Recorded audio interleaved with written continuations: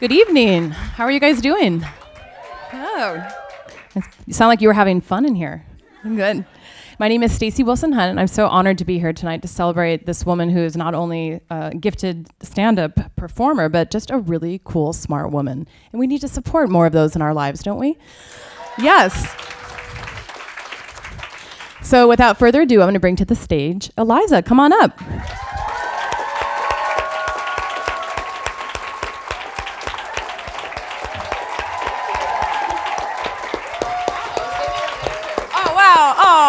Thank you. Thank you. Standing O. That's Thank you. Kind of Not amazing. from everyone, but some brave souls in the back. Only 8 people total. We will remember who you are. Remember that number. So obviously they loved the show. What does it mean to you to hear this rapturous laughter coming from this room? I thought it was all the soundtrack from the, not soundtrack, but for the thing, and then I came in and watched for a little bit. It's surreal. Like, I'm very used to an audience laughing, obviously, but in a screening setting, because the energy isn't the same as a live performing, so it was just kind of otherworldly. Like, it was my first time watching people watch me, so that was really cool. I was like, should I cry? No. No, it's not that. We'll get to some tears later. I have some very hard-hitting questions for you. Okay. Awesome.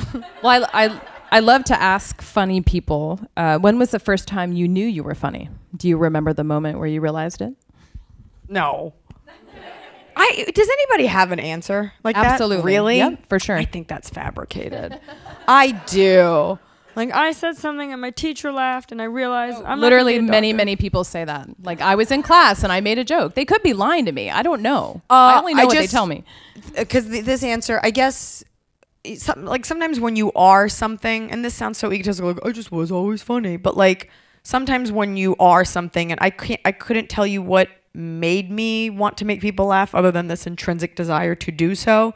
My parents are funny, and getting a laugh was always the thing that was a priority over absorbing information, over listening, over class projects. It was always about making the teachers laugh. There's 2 kinds of teachers, the kind that think you're hilarious and the kind that like really don't like that you're doing that, and then in the back of your mind you're like, well, I'm smarter than you anyway.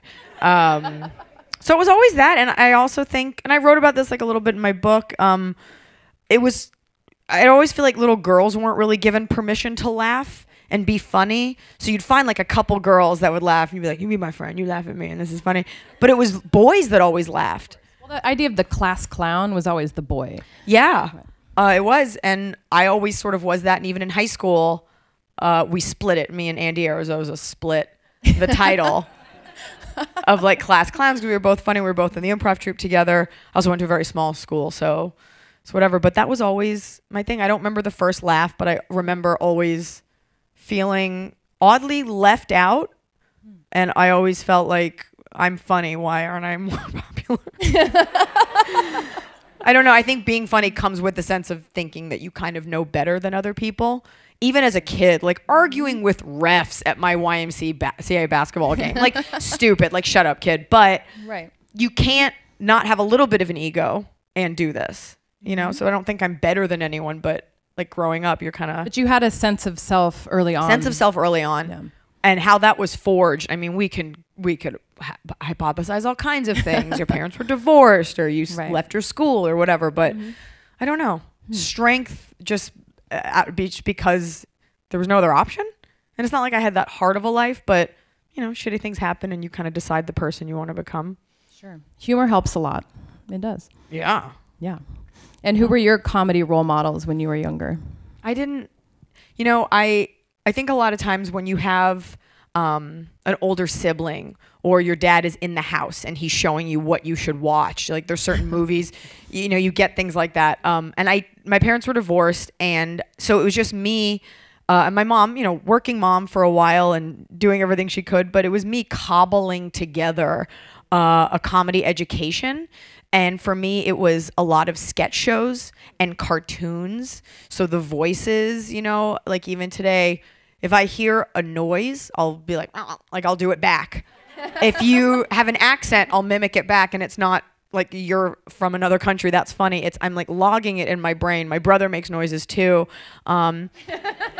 We both do. You do a lot of voices in the special. Yeah, because I loved cartoons and I loved like whimsical things, and sketch comedy was a big thing. So in Living Color, and I was a little young for the state, but I watched it not knowing what it was, but I was drawn to it. Isn't it amazing now when you revisit what they were doing in '93 or whatever that was? And what was considered edgy? I mean, in Living Color was edgy, never to be replicated. Like that show was the best, and Kids in the Hall was huge for me, huge. And in Living Color, of course, not Living Color, Saturday Night Live, of course. So it was that, and I guess a lot of sitcoms.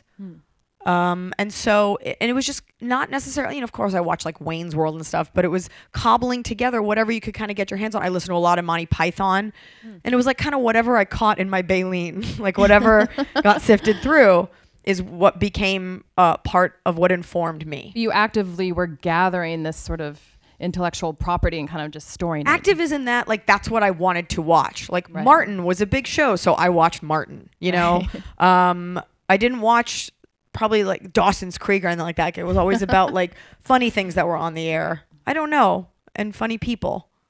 And of course there was a lot of men growing up, but there were like the women of SNL, like Sherry O'Terry, fucking set a tone. Oh my God, she's so good. Well, she set a tone for the way that we delivered jokes for about a decade, as well as Jim Carrey. Like there were some people, Chris Farley too, that informed language patterns. So I don't know. And Phil Hartman too. For sure, that voice, like we all do it. There's certain, as a voice actor too, he was just everything. For sure, Simpsons, all that stuff. So, it was just kind of whatever came into my path was what informed it. Yeah. And when was the first time you performed to an audience and you felt, wow, I have an aptitude for this? For stand-up, or just in any capacity? In school, acting. You said you were in a sketch group in school. Yeah, but that's like, who cares? Like it was like my sketch. Like, hey, I care. That's why we're here. No, it's like you're like sketch. Sorry, it was an improv troupe. I remember I went to a performing arts camp when I was like 13, and we did Hello Dolly at the JCC. See, I knew we were gonna get into this kind of stories. But exactly. I remember I got the part, and I was like one of the older kids there, and like I still didn't get the part of Dolly, and I'm like, this is bullshit. Like who are you giving this to? And they gave me the part of like cook number 1. Like that many kids were going out at this like Jewish creative arts camp, and I hammed it up and like tried to steal the scene. Like she and Horace Vandergelt, they were all in front, and I was in the back just like flipping things. And it's a community theater production for a camp, and I remember getting laughs from that. And it kind of set a legacy for me, always getting very small parts in productions.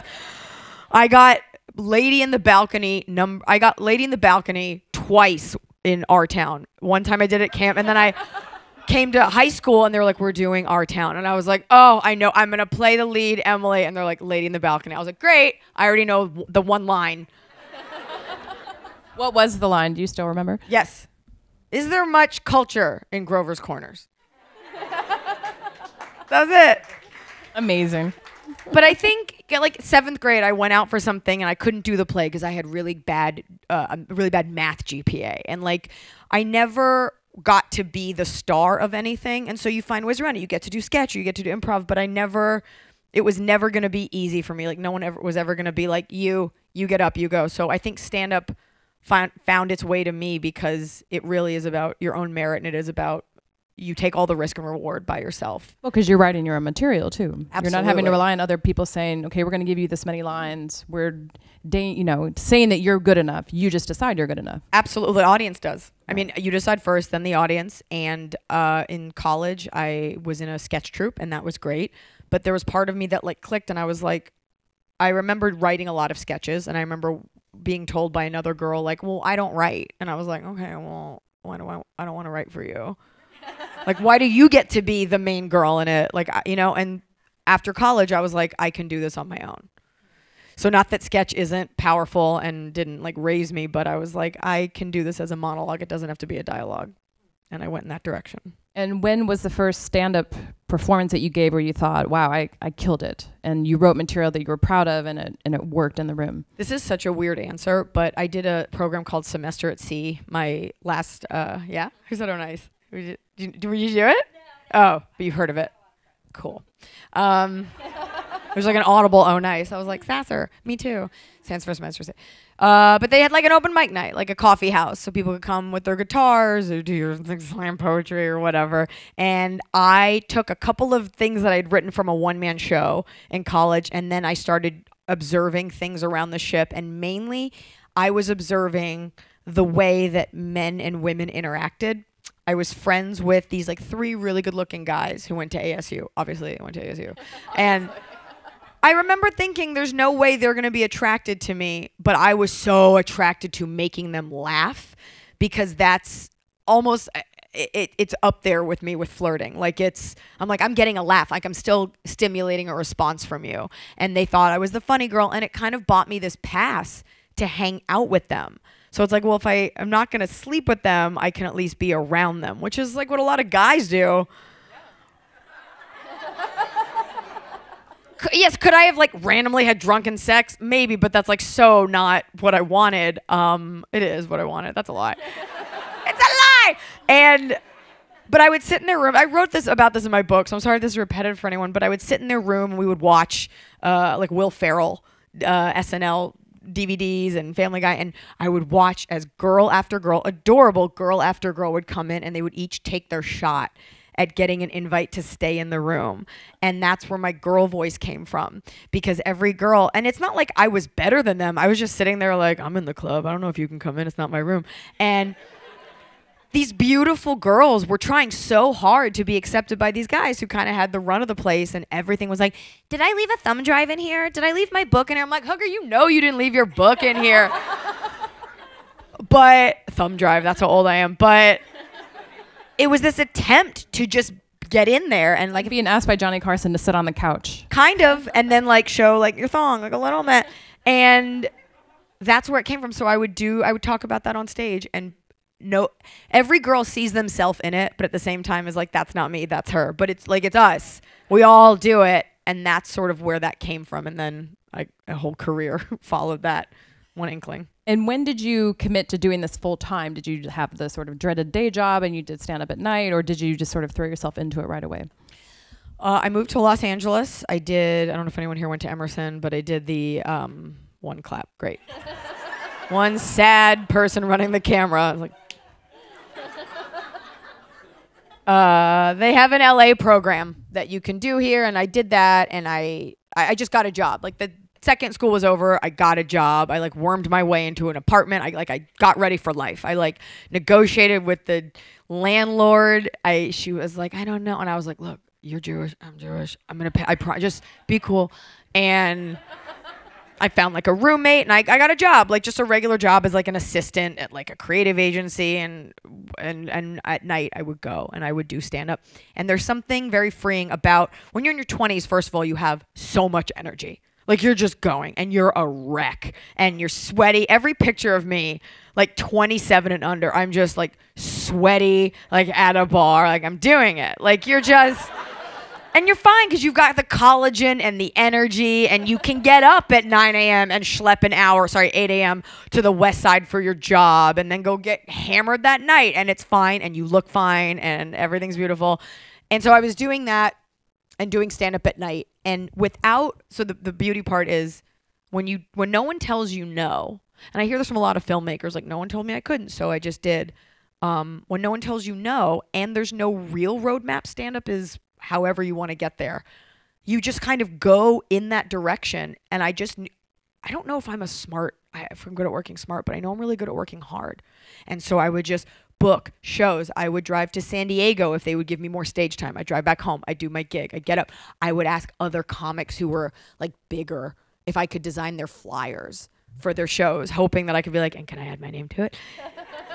And then I started running my own room, even though, and I'll tell you where it was the Cat Club, which is now Rock and Riley on Sunset. And I went over to the owner and I was like, this is my advice for any comic. I was like, what night can I do a show here?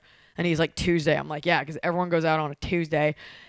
And they would charge me, they'd keep all the money. They were like, you have to give us at least $300. So I made no money. And that was like a made up rule, obviously.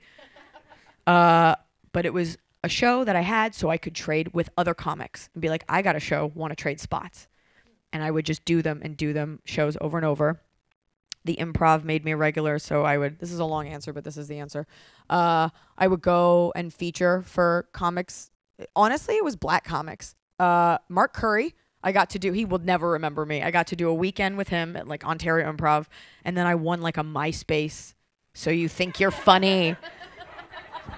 You guys remember what I said. And I got to open for like Bruce. Oh, I love Bruce. Right, like what? It was so random.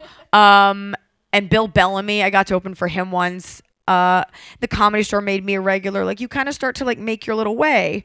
And then 3 years in, so I had my day job, and then I remember I got asked to do a military tour, not with the USO, but people get to do them all the time. You know, it doesn't have to be USO. And we went to like Singapore, and my boss gave me 2 weeks off to go do it. And that was like my first chance. We went to Diego Garcia, a teeny tiny island in the middle of nowhere, Singapore and Guam.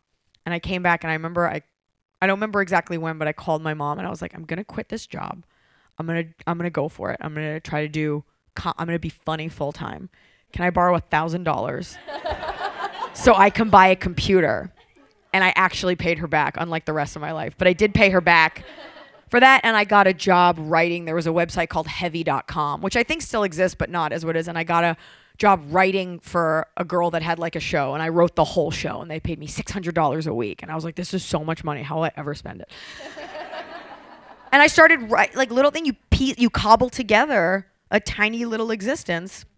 And then the charmed answer is 3 years in, I auditioned for Last Comic Standing, and I won it. And that gave me the opportunity to be a headliner. That show, and I'm not like in love with talking about it or anything, and I certainly don't walk into a room like, guess who's here, 2008 winner, line up for autographs. But that show gives you the opportunity to have a career. It really is a sink or swim kind of moment. And so I took my bag, and a year later I got a dog, and we just went on the road. And so I had a living, but it was like the inklings of a career. And I just kept chipping away at each city until it's very inspiring, honestly. I mean, all that hard work and focus, I think it's kind of rare for someone that young to really just dive in and not sort of hem and haw about how hard it is. And yeah, I think also, I think you either have work ethic or you don't. I went to a very demanding high school, so I had like 1 billion hours of homework a night. So the idea of working hard, my parents worked hard. My dad was like a sales rep forever, and there's just and even when I played sports, like what I lacked in skill, I made up for with like positive attitude and grit, and like a lot of red flags thrown. But there's always that. If you're willing to do the work, you can compensate for almost anything. That is very true. And sorry, now we come to was so long. No, it's so long. It was very informative. Okay, that's all it could be longer. I have like more to say, but no, we're good. Okay. We're good. So, Elder Millennial, congratulations! It's such you. a special show. Oh my gosh! Yes. Thank you. Thank you. That's so crazy. I was so excited to come here tonight. I was like, I don't have to do stand up. I guess it's just like I can wear a dress and be a person. You can be a person. It was cool. And when you sat down to write this show, what were you trying to tell with this material that you hadn't told before? What was new in your life, and what was, because obviously we touch on relationship stuff and male-female dynamics and et cetera. Yeah. But what was new about this version of yourself? Well, I will say this. I didn't sit down to write it. I think that you're just saying, but I don't write at a desk. I don't write things down.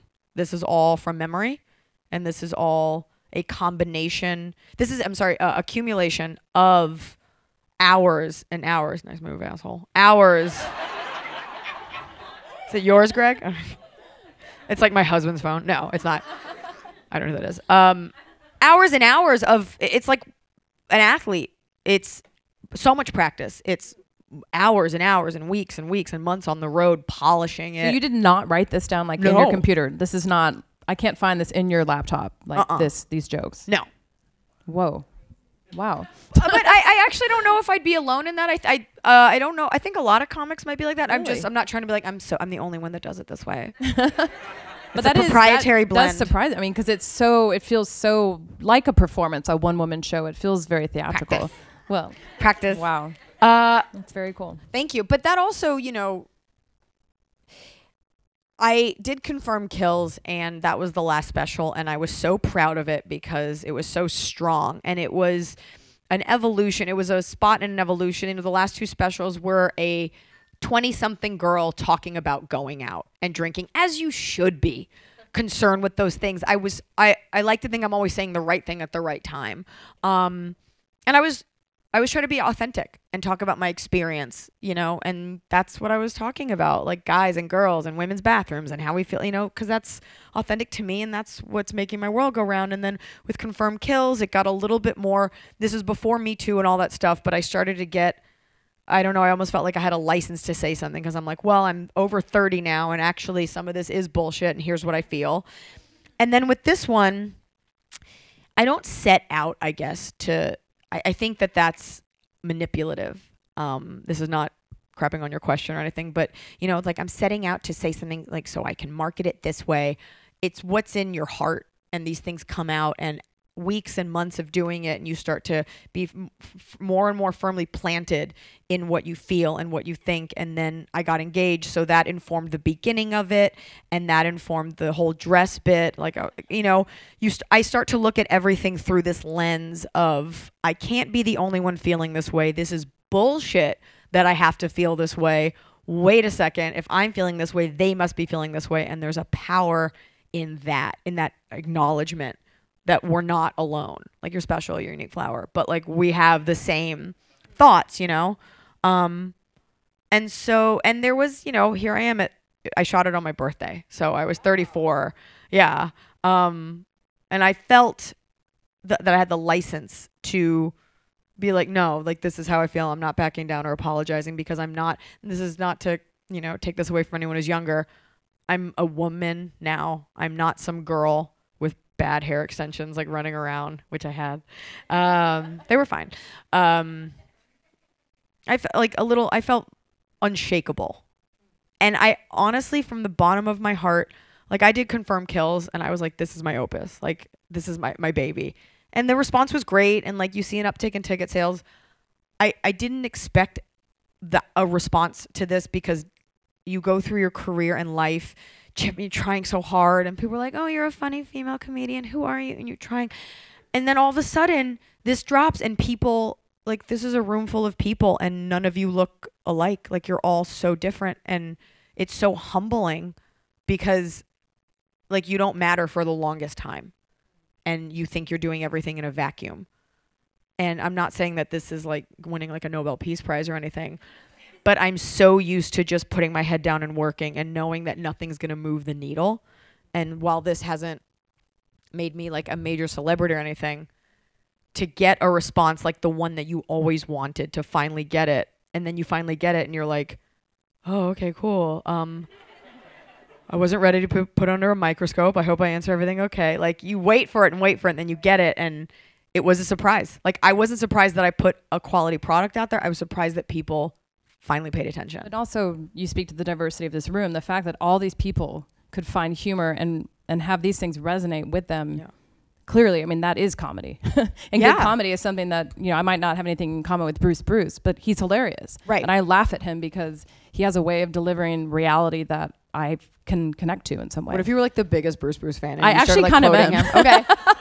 I always feel that you laugh at things for two reasons. You laugh at it because it's so relatable and you're like, oh my God, she sees me. How is she in my mind? Or it's so insane. You can't believe somebody's saying that and you never thought to laugh at it. But at the end of the day, we all want to be seen, you know, whether it's by the parent that ignores you or the person that you love or whatever wherever society like skipped a beat and you feel that you're not being seen. And for this special, I wanted women in particular, of course I want people to relate to this, to feel seen. I wanted them to watch it and think like, oh my God, somebody else understands how horrible I feel and how insane I feel, and to like let you know that like, no, you're not wrong and you're not insane and it's okay. And I think that's what we all want, is to be understood and seen, right? So that's like the sad part. And do you have a favorite part of this performance? For me, it's the dog stuff. Who's the baby? Like, I got home after I watched this on my phone at the Portland airport a couple days ago, and I saw my dog. I instantly started to feel sorry for him because he did not know what was coming to him. every time he doesn't know. He does not know. And that's why we love him, because they're so dumb and sweet. They just have no idea. They have no idea the Stockholm syndrome that they have. What's interesting, like the jokes that you see on here are now so different because I've been doing this special since February, and so that was over 6 months ago. So now the delivery is different, the tags are different, there's new jokes in. I don't even do Who's the Baby because it's such an exhausting bit. A lot of them are like big set pieces that if you're just like, I'm tired, it's 11 o'clock, I've been on stage for an hour and I can't do Who's the Baby. Same with like the whole scrotum thing. I got tired of saying scrotum. And then at the Comedy Store, like a lot of times in our lineup, I bring up Mark Maron. And so I would do the scrotum bit forever. And then he would always get on. Like we all have standard things we say about each other because we're always bringing each other up. And he would always make a joke about, he'd be like, all right, let's just let's just relax a minute because I'm so energetic on stage. He's like, let's just take it down a notch. And then he'd be like, wow, Liza, scrot shaming. Or maybe it was Neil Brennan. One of them talks about it was Neil Brennan, scrot shaming. And I think part of me was like, I don't want to shame anyone's scrotum. I don't want to do this joke. So, but your question was favorite part. I like doing the peacock sound. Like I enjoy the noise. On a personal note, I will tell you, and if anybody like religiously follows me on Instagram, you'll know this. I would even do it right now, but I have a joke about Channing Tatum in there. Like I use him as a tag. I also had him in Confirmed Kills. I'm married and I love my husband, but whatever. And so, and he's here and he's very supportive. Channing Tatum sent me a direct message the other day because oh my God, because he watched the special and he was a fan, and it's in my stories. I screamed so loud. We're talking like 1960s, your mom seeing the Beatles for the first time screaming. That I wrecked my voice. So these past 2 shows in Canada this weekend, I was just like sucking on lozenges, drinking tea, and I was like, how am I gonna do the peacock? So like you find like a different register, but what did he say in his note? This is what we need to know. No, he made a reference to I have a whole bit about the gazelle and how men prefer. I guess I like that joke a lot because it really makes a great biological point. It's a great visual too. Thank you. Yeah. It took so much core energy to stand. It was very impressive. Yeah, those heels were really tall and that room was very cold. He made a joke. He was like, I would love a strong, smart gazelle. But he was sweet. He was like, but I'll be honest, I eventually get tired and I'd probably ask to be pointed in the direction of a limpy gazelle. So it was very self-effacing, and he was like, I'm a fan, keep doing it. And I was like, do you want tickets to my show at the Ace Theater? And then he was like, I don't know. Channing.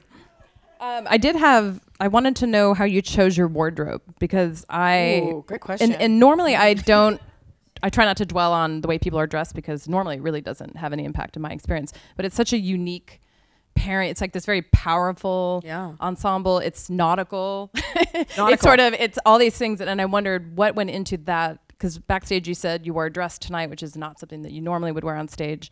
So what went into the high-waisted pants, the sort of admiral pants, and full disclosure, and I said this to you backstage, I wore a dress because we're going to dinner after this, and I wanted to eat. And I couldn't wear tight pants because then I'd be at dinner uncomfortable, and that's your body's way of saying slow down, but I didn't want to hear that message.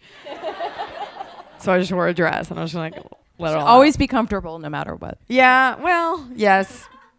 I do wear sweatpants most of the time. I am the girl that I don't know if anybody was like this in school. I was the girl that stayed in her jersey hours after the game. So I worked out at 10 and at 6 o'clock I was like, I'll take off these clothes. So I'm a garbage pile.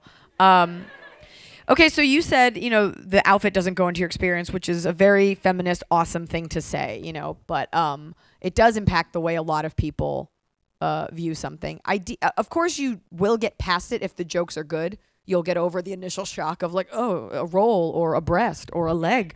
I like to not really, I try not to put that hurdle there between me and the audience. I get in and I want to start fucking. I want you to hear, I'm ready to go. I want you to hear my jokes. Sorry. I came to fuck. But I think about, sorry to interrupt, but I think about. You're talking about fucking? No, go ahead.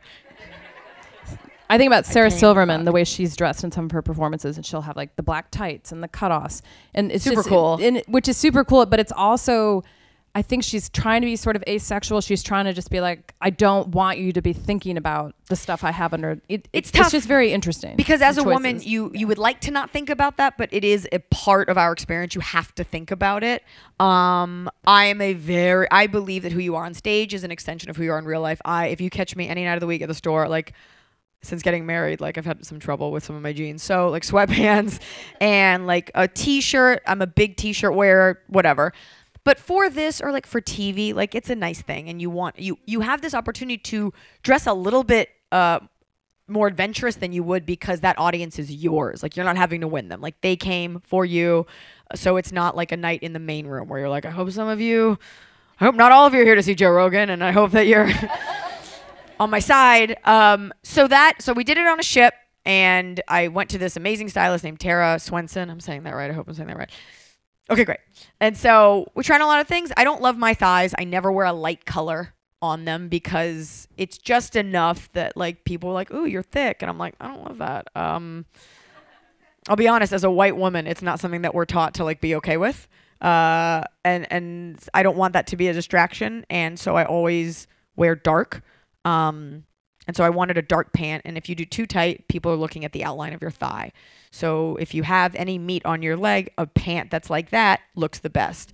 It tapers at the front. So we did a nautical pant. She had a couple different ones, and I tried it on, and I was like, I don't love the lace up in the back, but this goes. And sometimes you do have to force yourself to step out of your sartorial confines that you've decided and be like, you're not going to look stupid. It's okay. And I was working out a lot for the special. So showing this part of my stomach I didn't feel was too revealing because it wasn't your belly button. You know, there actually just is a difference. It just is. Like, this is just a strip of skin, very bright skin. The top, I think we like stole off an amateur gymnast. I don't know, but I wanted something tight because it has to be, there's like, you know, if it's too tight, it looks weird, but if it's not tight enough, then you look bigger than you are. And then I had to wear a very high heel because those pants, you want to look long in them. So that's what went into it is we found the pants, and then it was just about finding the right top that wasn't too cumbersome, but also showed off some strength. And the hair was obviously all mine. It's like all my hair. It's all my very real hair.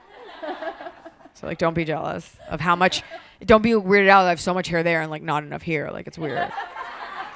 Like just something, I changed it up. So I have a question, and I want to get to the audience questions, but have you watched Nanette, Hannah Gadsby's piece? Yeah. Okay. And I was in Montreal headlining the festival, and she got an award there. Well, right? yeah, they did like this like award ceremony, but my show was after her show in whatever theater we played, Olympia. So I caught, and it was the last performance she was doing. That's right, she's retired it. Of that, because the Brits do it that way. They tour it, and then they're done, and they move on. And I got to kind of sit in the wings and watch like the last 15 minutes. And it was so powerful. And she walked off stage. I don't think she knows who I am, and it was like emotional for her because this was the last time she'd run it, and she's been raped, and it's like a very serious thing. Yeah. And I was like the first person, because we shared a green room, just like standing there, and I was just like, I better lean into it. I was like, I'm Iliza Shlesinger. That was amazing. And I hugged her, and I'm sure she was like, who the fuck is this girl? Like, I've got people to go see. She probably appreciated it. No, she was fine. I made her take a picture. She's been on quite a whirlwind the last few months. But you know, it's rare to watch stand up and be floored. Mm-hmm. I do it a lot. I watch a lot of people. It really is hard to be good at it. But do you think, and when I saw like a screener of it a few months ago, and I was just at my computer crying. I didn't know what to expect. I was really upset actually watching it. And then I read there were like 6,000 think pieces about this performance. This is the end of comedy with some of them. Do you think that what she did, even though she talked about being raped and all these horrible, being attacked, and she's realized she has autism, I mean, there's a lot of big stuff going on there. Do you think what she did was comedy, or was it a performance, or does it matter? Doesn't matter. Okay. I joke about how my thing is a TED Talk. You know, like, it's okay to take the audience on rides, and then the payoff feels that much better. Right. It's okay to make a point. I mean, George Carlin, like, that's a philosopher. Like, right. What, because a woman deigned to speak about a personal experience, now we have to make a special category, just like we did for Black Panther? Like, why? Right. You know, why put it? We love to put things in its special other box. And so it's on the stand-up category on Netflix and it makes you feel something. Did you laugh at all? Yes. Okay. Think about all the shitty stand-up you watch where you don't laugh and it's still called stand-up. So yeah, I mean, because why not? Well, and I think you're in good company. I think you're what we trashed her. Well, I knew you weren't going to. That's why. But I did want to ask because a lot of people have sort of debated. Well, what is the merit of this thing that she did? The honest truth is, it doesn't matter. Like, fine, call it something else. But just because you're not laughing the entire time at a dick joke, then that's not stand up. Like, whatever. plenty of stand-ups are smart and have something to say. Yeah. And she just evolved the art form in a different direction, and you still watched it. Wow. Yes. Well, you fit in nicely with that as well. First question's from Carmen. Where's Carmen? Oh, hello, Carmen. Carmen asks a great question, which is, what do you know about the comedy business now that you wish you knew when you started? I just realized my legs are hairy, so I just covered up. I was like so excited about this slit, and then I was like I was like, oh, I missed all of it. Feel really bad about that. It's like, she's so bold. No. That's a good, I can only answer like one quick thing. What's the abridged version of that? What do I don't believe really in regrets, and I'm happy to be where I am, and I think this moment is what it is because of perspective and a life learned. But it is a very, I've given this answer before, so I think I'm going to stand by this answer. It's a very lonely endeavor. You will lose, for anybody who's thinking about doing it, like, you will miss your friends' weddings. You will not be able to make it out on a Friday night because you have 4 sets. It's a selfish endeavor. Of course, you're doing charity events and you're making people feel good, but it is a solo sport and you're doing it by yourself.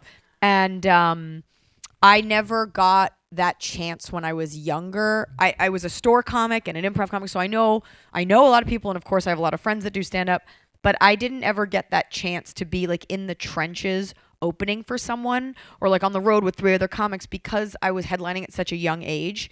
Nobody was kind enough to give me advice. I didn't know any women. There weren't a lot of women doing stand-up, honestly, up until recently. And there still aren't that many that tour. And when I say tour, I mean like a real tour. So I didn't have anyone to look up to.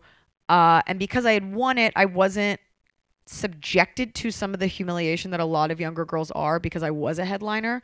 So there's no one like, there's not a guy above me being like, you got to sleep with me. I'm like, I already got my own stage time. So, so I guess I missed out on forming bonds with other comics. You know, you look at comics and they put their friends in movies. They work with their friends on shows, and it's because they came up from, in Philly together or in Boston together. I came from Dallas, Texas. I went to school in Boston. I moved here. Yes, we did it. So I'm like I stand very proudly by Comedy Store and the Improv, and those are my peers, but I never got a chance to solidify those bonds through anguish. Like, I never had that time in the trenches. So, sometimes I'll look at projects and I'll be like, why can't I be in that? And my manager's like, well, they're hiring their friends, or it's all his friends or whatever. So of course you make your own art and you hire your friends, but I guess I was always nice to people, and I can't change that, but it's a missed path, I guess. I wouldn't give up my path for anything, but there also seems to be such a premium placed on that, like Dying Up Here, the show on Showtime, this long tradition of, oh, we're all miserable, we're making no money, but we hang out until 3 a.m. smoking and drinking together every night, and that becomes your family. And I deliberately chose not to. Like, I would do my spot ever since I was a kid. Like, I did my spot and I left. And there's this weird emphasis on, like, you gotta hang out. And it's like, yeah, to an extent, but because I was always getting my spots, it's my story is an outlier, so I can't really give advice to other people. You should. The idea that you have to watch the other comics is so stupid. Like, stay in support. Fuck that. Like, go to your other spot. Go write your shit. Like, stay in support. Give me a break. But there is a camaraderie. And I remember I watched the Joan Rivers documentary, and she talked about, I think it was a manager. I don't know if anybody, piece of work, and he was like an alcoholic or something, and he was like in and out of her life. And she had this thing she said. I remember watching it and crying because I was like, it was the first time that I saw in another woman, like, oh my God, I feel the same way, because I had no education from anyone. But she was like, it's so, I'm paraphrasing it, but so sad because he's the only connection I have to that time in my life. And I have friends all over the country and all different comics, but like I have like a couple friends that remember like this certain booker, this horrible comic with the weird tooth, this person who wreaked havoc, you know, like those, I cherish those relationships because then I get that chance to like shit on people, you know, that's what we all love to do. So like you served in the war together. There's like this like real we like, survived, nostalgia. Right? Steve, yeah. So exactly. Julia would like to know if you try your material at smaller venues when you're first starting out or testing it. Where is Julia here? Oh, she's over there. Absolutely, and it continues. You know, you can catch me almost any night of the week at the Comedy Store. In the original room or the main room. I will do my friends' shows, small alt shows, because that's where you can like get some work done. Comedy Store now is having such a moment that it's like packed to the gills on like a Tuesday, and I'm like, come on, like some of these things don't have punchlines. Like, where do I get to get my reps in? So smaller clubs when you start out, because that's the only place you can work out. And when I say smaller clubs, smaller rooms, fish taco places, upstairs at an Acapulco, which is now Happy Endings, like whatever. Like, you know, you've been doing comedy a long time when you drive down any street in LA and you're like, I did a show there. I did a show there. That's now a CVS. I did a show there. So it's about just getting stage time wherever you can squirrel it away. And then now I still, if it's a good show, I'll jump on it. There's no ego attached to it or anything like that because you can learn something from every show. So yeah. And last question from Sean. Do you run into any challenges writing and performing comedy in today's PC/social activism culture? Hard question, tough question. I really think...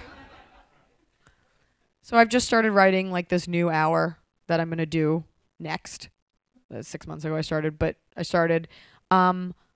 If you're really speaking from an authentic place, from a place of a life lived, from a genuine experience, I don't think people can take it away from you. People will fault you for anything, whatever you are. People will find a way to make it not okay. But if that is your experience, and you can, at the end of the day, lay your head down and be like, that is what happened to me. That is how I feel. And you're coming from a place of love, and it's not to say something mean to hurt someone, you know, and you can, as long as it's funny, you know, honestly. That's the biggest issue we have, I think, in comedy. It's like, well, they said this offensive. Like, but it wasn't funny. It's not that it was offensive. It wasn't funny. Because there are offensive things that are hilarious. Or so, the offensive tweet from 5 years ago that's like, that was a joke. It's sure. Like, but it wasn't funny. Also, so why'd you say it? Leslie Jones said it great. She's like, we're comics. Like, let us do our job. I really do appreciate the perspective that I have gotten as I've grown as a woman on religion, on race, on gender, on all these things that we're constantly being educated on. And that's so important as a human to grow. But even in the special, I have a line in there. I was talking about who's the baby. And I have this thing where I'm like, talking about the idea that like your body will let you know if you want a kid. And then I paused and I said, by the way, if you're a woman who doesn't want to have kids, good news, you're still a woman. This joke's just not about you. I did that because I knew if I didn't, I would get women saying like, how dare you write a joke about wanting a child when I don't? We've gotten so sensitive that we are incapable of separating our own experiences from other people's experiences. And that's a problem. But I do think being a little bit more mindful of what might hurt people, that kills me to think that somebody would watch something and really be hurt by it. The fact that you had the foresight and intellect to anticipate that and throw it out there and just say like, don't get your, panties in a bunch. And in this new material, I start talking about that sort of splinter feminist culture. Does it have to be panties? Is that why you're laughing? This idea that women get very upset when you deign to be a different kind of woman than they want you to be. And I'm just calling bullshit on all of it. Like, give it a rest. You don't like the joke? Fast forward. Don't watch. Like, I'm doing my job. We're all just trying to make people laugh. No one's trying to hurt anyone. Well, thank you so much for coming. Thank you so much. Appreciate it. Thank you, guys. Oh, thank you. Thank you. Thank you.